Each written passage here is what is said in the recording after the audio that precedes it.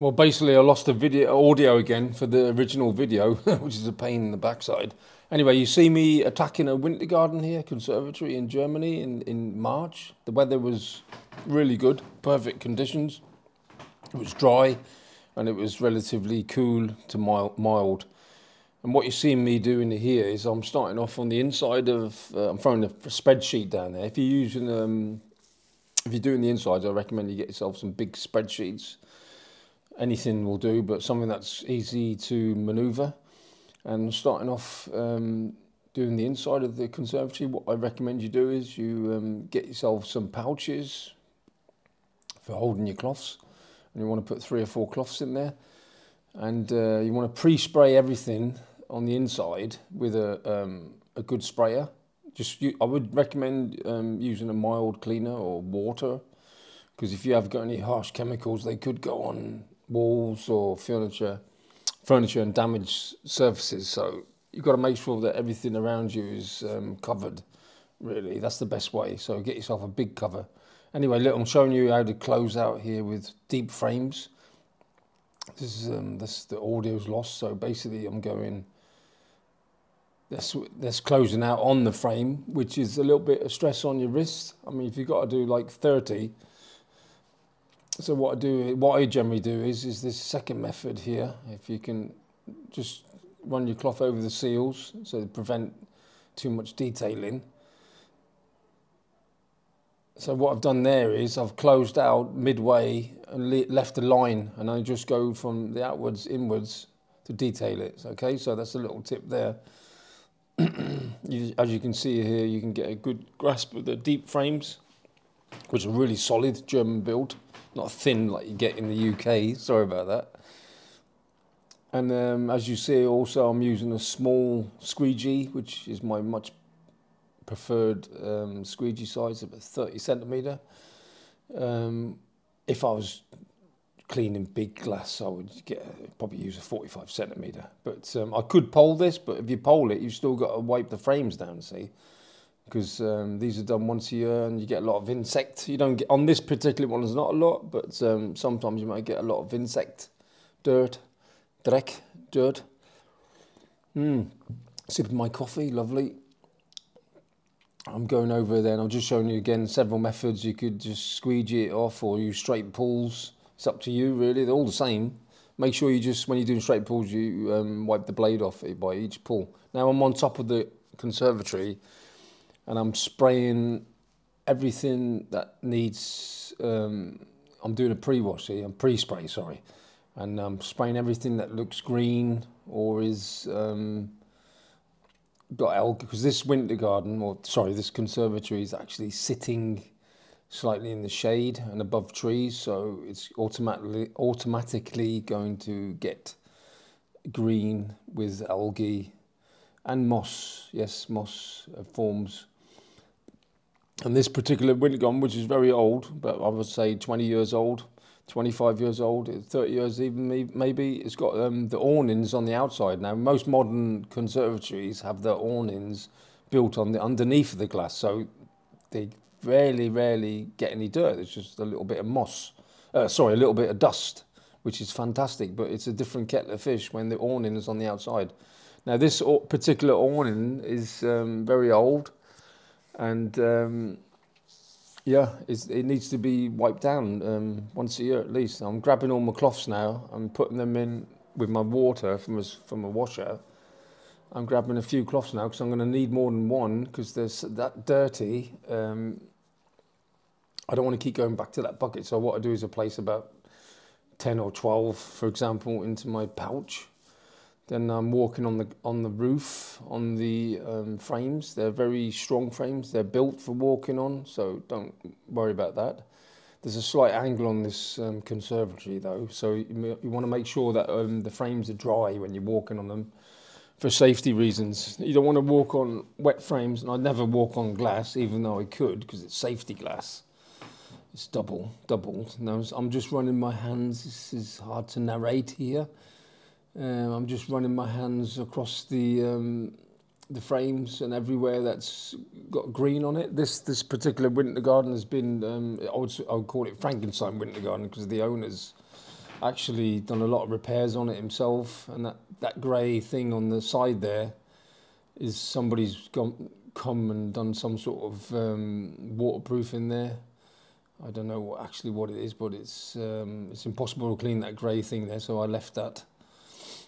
Don't forget, I keep coming here once a year, so I've just done a pre-wash. Now I'm going over my clean washer and just adding some more water to my washer from a bottle, because that's the best method. I couldn't use a sprayer here because it will spray all over the glass that I've already cleaned. So I'm starting at one side and working my way down, and basically it's all about being industrious here and getting it done with experience. So the pre-wash is crucial, really. I'm just closing out on the bottom part of the frame there, but I should close out on the side, really. It's a lot easier. Okay, a lot of technical talk here. It's all simple, really. It's just basically experience and a lot of work. And now I'm running, as you can see, it just melting because I've pre-sprayed it all. Clean that with the cloth, get underneath, grab the whole of the cloth. It's all handwork. You couldn't use a water-fed pole on this because it just wouldn't do it, because it'll spray water all over the glass and frames. You wouldn't be able to walk on it because it'd be too slippy. So you've got to make choices. I have got a water-fed pole and I use it quite often, but that's for things, objects that, as you can see here, there's a groove there at the back. Now I don't generally always clean that groove because it all depends what the customer's paying the price. So how you clean something is according to what the customer's paying, and this customer's paying so much, so I have to do so much of a job, and she's happy with that. So she's never complained about it. So she's not a very fussy person, I would say. So that's great. So everybody wins. But if the person was fussy, I would either say no, or I would really make a high price. But I am capable of doing fantastic work. But it all depends what the customer's paying. So because the job is quite intensive, especially if they haven't been cleaned for 4 or 5 years or longer. This particular job gets cleaned once a year, but still the algae and the moss comes, because that's just the way it is, and the woman knows that. So she's a repeat customer, which is good. Now I'm going over the glass with my hand, and I'm doing a pre-wash, washing all the seals. It's as good as it can be. Again, I couldn't do perfect here. I wouldn't do perfect here because the price is not. It's okay, but it's not fantastic, So I've got to make sure that I put myself first and not the. There's just experience talking, So you make sure that the way you work is according to the price. And I've just done the pre-squeegee again. I'm only going to do 2 or 3 panes to show you what I do, and it's basically what it is, really. You're doing a pre-wash with your hand, which is a really accurate way of cleaning. It's more accurate than a water-fed pole brush. I know what you're saying, a water-fed pole brush, it wouldn't be able to get underneath. There's not enough room underneath. It's just, yeah. So basically, I've decided to do everything with the hand. With certain conservatories, it's just easier for me. I had to wipe that part of the frame down, what you're seeing now, because it got slightly wet, and that was my knee pads. Well, I'm using quite slippy when they're wet, so just get that done straight away before carrying on. As long as everything's dry, the white frames that you're seeing, you ain't going to slip, and you got total control over everything, So again, squeegee off, and you'll see me closing out, I think, now on the side. So yeah, right, that's it.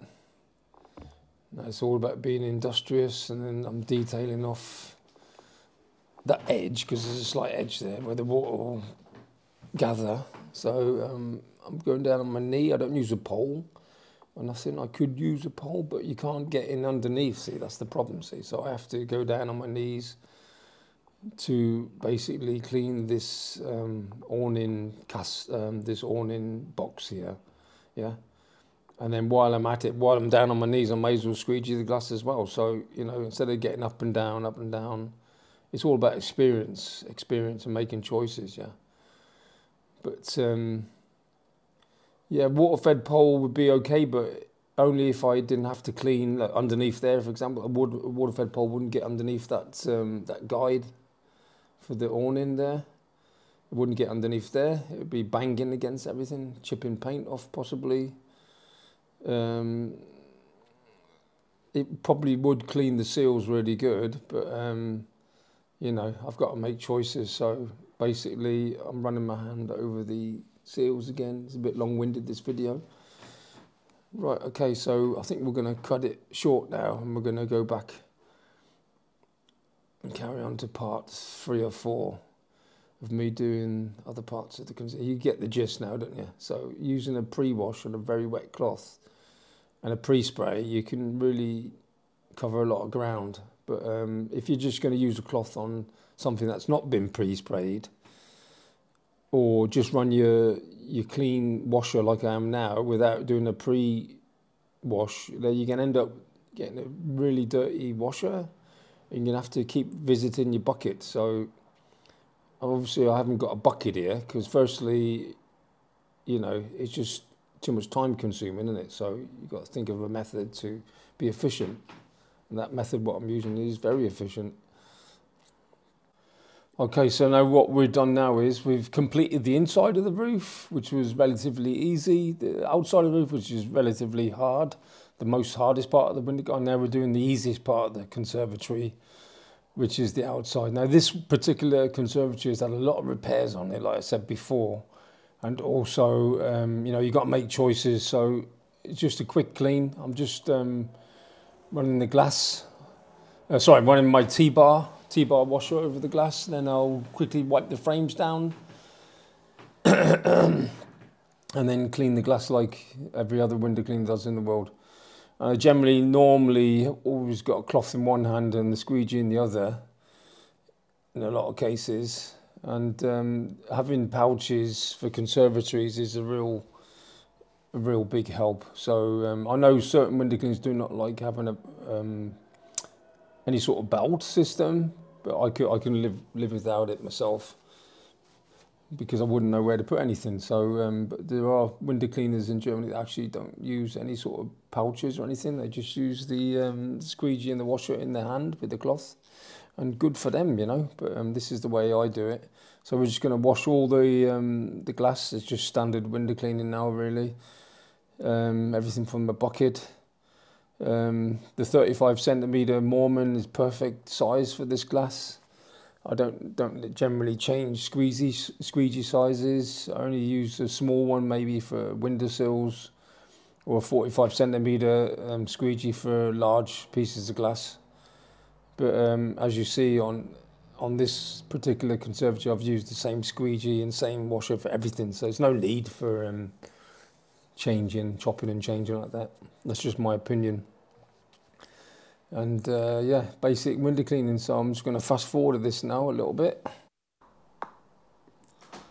Okay. So now we've got the last part of the conservatory to do. It's just a small sized, basically sized standard conservatory. I'm just going over the glass now. It's still March, the weather's relatively cool. I'm just doing like a sort of pre-wash, taking all the main dirt off just quickly. It does help doing a pre-wash, that's my own opinion. But I've also applied a small amount of a certain chemical on there as well. Now I've just putting that back in the bucket. And that chemical's like, I would say, a mild lime scale remover, so to say. Just a very mild one. Similar to vinegar, I suppose, a vinegar-based cleaner. That was just letting that sit now and work on the glass. I'm just running my hand across the frame, just touching up a few things here. It's a very old winter garden. I'm just not basically, you know, I'm not really, my heart's not racing or nothing with worry about what the customer's going to think, because I know what the customer's going to think. They'll accept anything I do, which is really good. So the last thing I want is a fussy customer. So that's a double-sided ladder, which you see there, which are very common in Europe. Fantastic ladders. I recommend you get one. They come in all different sizes. That one's got, I think it's 4 steps. And I'm just running my hand across the seals now and just basically coming to the end of the job now. So I'm just going to speed this up a little bit now, and then that'll be it.